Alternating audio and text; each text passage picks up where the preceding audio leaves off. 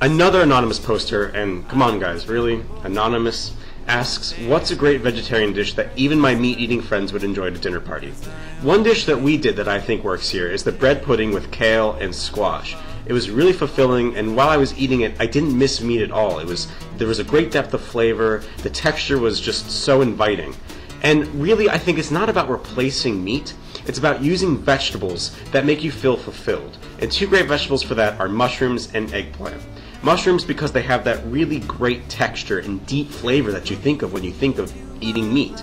And as for eggplant, it's just a really versatile vegetable. Grilled, baked, roasted, it's so adaptable and really fulfilling. So go ahead, go to our FormSpring, formspring.me/WCFoodies, and ask us a question, and who knows, maybe Beck or I will answer it on the next mini episode. And if you haven't entered our contest yet, you are running out of time. Our good friend Kathy Irway of Not Eating Out in New York is releasing her first book, The Art of Eating In: How I Learned to Stop Spending and Love the Stove. It's a fantastic collection of recipes, stories, and photos from Kathy's 2 years without restaurants. And Kathy's given us a copy to give away to one of you. Between now and March 7th, send in your best leftover recipes, be it a congee from leftover corn on the cob, savory fall muffins from leftover roasted squash, or even a pesto with leftover green beans. You've got a creative way to use what's left in your kitchen, we want it. So submit your entry as a video response to this episode, or upload it to us directly at hungrynation.tv/submit. Keep checking back every week to vote for your favorite videos, check on your entry, and see what other people are entering too.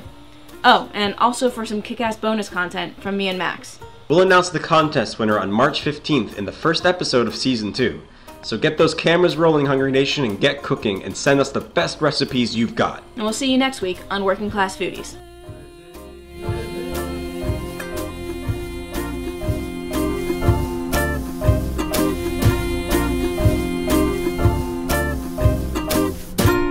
So come on guys, get those cameras rolling and get posting. Just end it and get those cameras rolling or something, because, I mean, I don't really want to do that whole thing again, Becca. What's up? How's it going? Like, how's your apartment? Someone just got out of the bathroom. It's a little awkward. There's kind of a full house here.